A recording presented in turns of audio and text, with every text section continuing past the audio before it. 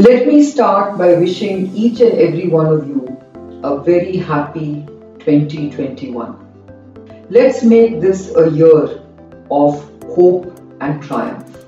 Let's hope that we triumph over this pandemic, and this hope will be realized very, very soon because the vaccine from AstraZeneca has just been approved in the UK and it will shortly be approved in India.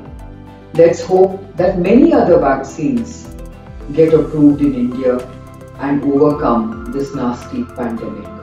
Let's hope that with the vaccination, the economy bounces back, that jobs return, that our lives resume normalcy.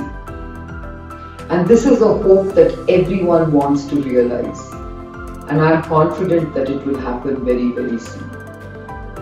Let's hope that our own business will bounce back to strong growth and that we will triumph in all that we seek to do.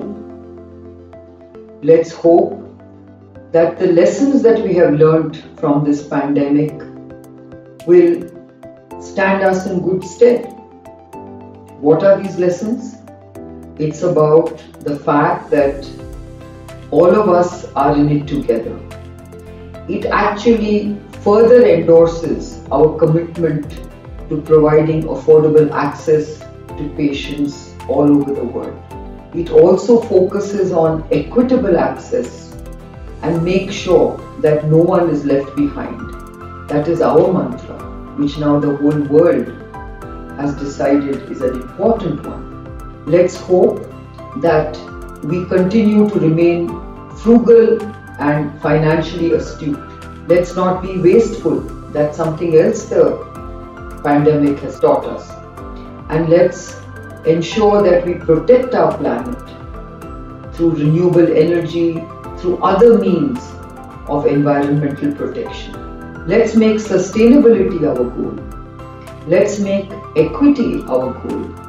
Let's make fairness our goal. And let's make sure that we are all committed to making this planet a better place because we believe in all the values and tenets that are so important for humanity. So, Happy New Year, and let's make 2021 a triumphant year. Thank you.